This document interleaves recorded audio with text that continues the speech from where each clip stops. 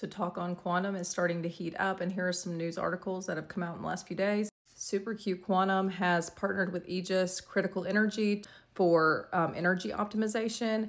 And SuperQ is basically a provider of QBT, quantum computing services.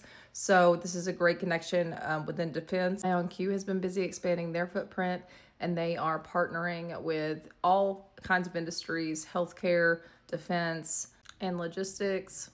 And QBTS is another big one. They have been producing quantum computers so that they can push them out to the world to solve problems. And QUBT is also working on scaling up their production so that they can make some good progress in the next year or two.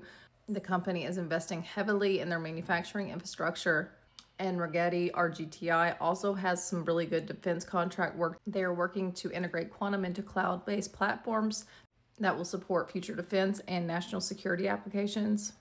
So all this to say, quantum's not done. It's just getting started. It just took a little step back with the entire market, and the news is starting to pick up. So pay attention. It just takes one big government contract award to make one of these take off, and that could happen at any point in time. Keep watching.